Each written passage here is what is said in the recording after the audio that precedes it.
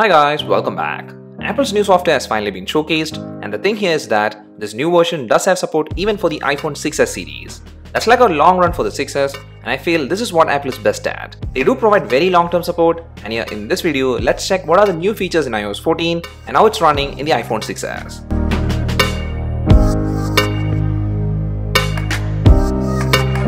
Now before getting into any stuff, please note this is not a public release and also it's just a first beta version, so things are probably going to be very buggy and this is not something that you should install in your primary device. And if you're planning to do it, I'll never recommend that. So now back to our topic, and yeah, as you can see, this is my 6s and I've already installed the first beta of iOS 14 here, and if you're wondering how much big the download was, well, it was approximately 3.66 GB. I've been testing the update in this 6s for about a day, and what I'm actually most surprised is how well iPhone 6s is running iOS 14. This is a 5-year-old phone, but still everything seems to be pretty smooth. So now let's check the new features, and the first one is the widgets on the home screen and the new customization. Well, here this is one big visual change, and what has happened is that the widgets have been totally redesigned. In iOS 13, you could add widgets to the side screen, but those widgets were not resizable. But now, even though the side screen is still there, it's more customizable. You get the option to choose different size for each widgets, and now they can be moved from the side screen to the home screen. This is like a fresh setup because here you can customize the home screen with the apps you like and also maybe add widgets in between.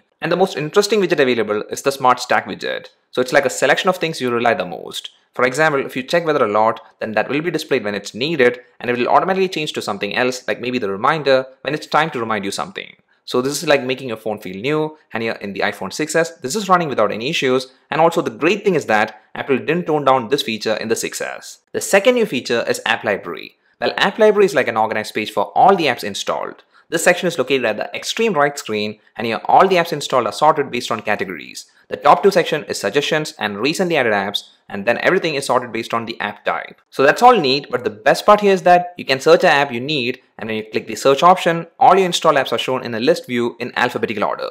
And from here, you can find the app you need by just typing the app name, or you can scroll through and find the one you need. So these two features is basically a redesign to the way we navigate through the home screen, and yeah, I feel things are made much more easier, and actually the same thing is done with the third new feature, which is combat calls. This was something that Apple should have done long time back. And here what it is that whenever you get a voice call or internet call, instead of taking the whole screen to show the call, thereby interrupting what you're doing, now in iOS 14, it's going to be a compact card form popping up in the top portion of the screen. And in that, you actually have the option to answer or decline the call. And also if you swipe up the card, the call notification will stay hidden in the background and you can open it by clicking this icon. It's a great feature, and again, this is like providing improved user experience. Then the fourth new thing is something Android users are very used to long time back, and that's picture-in-picture. And what picture-in-picture does is that when you're watching a video and you want to quickly check something else, you don't have to pause the video or close the app, but instead you can continue watching the video by clicking this icon, which pops the video out into this small mobile window, and that can be resized or even can be pushed to the side of the screen. This is a very handy feature, and at the moment it works in apps like the Apple TV and Safari.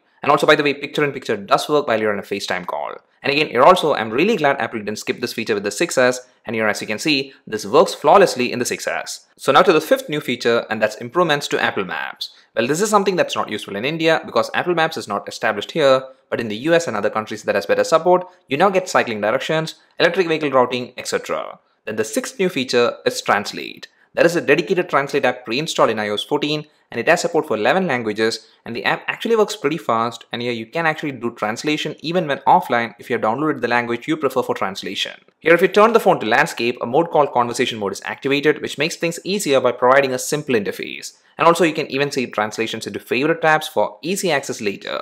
And even translation is available in Safari too. So this is like a handy feature, and it's good now that we have this translate feature inbuilt into the OS. Well, till now from all this, you might be thinking that some of these features were present in Android long time before, and that's true, but it's good Apple is adding such new features. The seventh new feature is improvements to Safari. And in that, the main highlight is that Safari is now claimed to be more responsive, and also it does provide better privacy. Here for privacy, Safari should warn you if a password you're using is not secure, and we now get a new privacy report. Just click the tracking report option, and in that you can get an overview of how many trackers were prevented and how many websites contacted trackers and so on. This is not very polished or functional in this first beta, but by time of release, this will be perfected and it's going to be a very handy feature too. So now to the 8th new feature, which is app clips. This feature is also not yet functional, but what this feature does is that for apps which the developers integrated this feature into, well, with those apps, you don't have to download that apps into the phone, but instead when you're in need of a specific app for a thing like renting a bike or ordering food, you can make use of app clips, which is a very small size version of those specific apps. Then just use it for that purpose and it will be automatically deleted in 30 days of not using it. So you don't have to clutter your home screen with apps that you don't use regularly. Then the 9th new feature is recording indicator.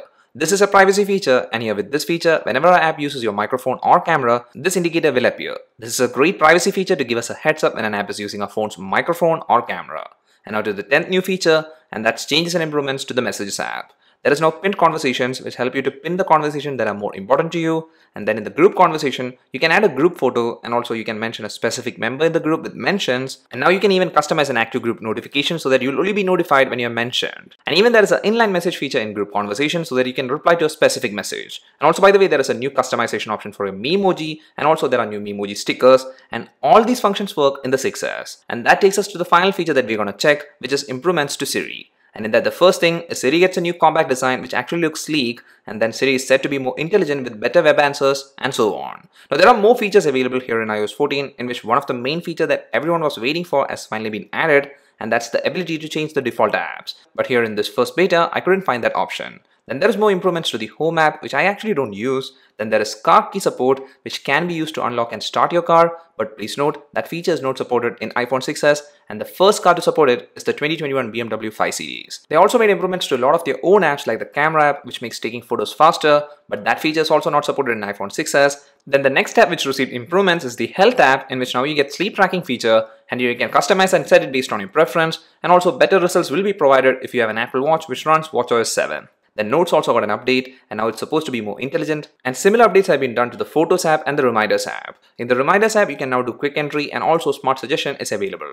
Well, there are more minor stuff done, but the 12 things that we checked here are the major stuff, and in that also, some features are not yet functional in this first beta. And yet, to be frank, this update is surely a great one. I mean, even this first beta is working fine, and you're considering the fact that this is the oldest device to support this OS, and even then this is running the OS without any issues, is surprisingly great. But like I said in the beginning, please don't even consider installing this in your main device. And also one main thing to point out is that if you have a 16GB iPhone 6s like I have, well, after I installed the iOS 14 update, the only space left was 2.5GB without even installing any apps. And that's something I'm looking forward in future updates, because if the update size is this big, well, then a device which has 16GB storage is literally unusable after the update. And also one last thing is that if you're wondering about the new wallpapers available, well, there are 3 new ones, which has a light version as well as a dark one. That's all for this video, guys. Hope you enjoyed it. If so, please do hit the like button, and also please don't forget to subscribe. See you again in the next one. Till then, bye.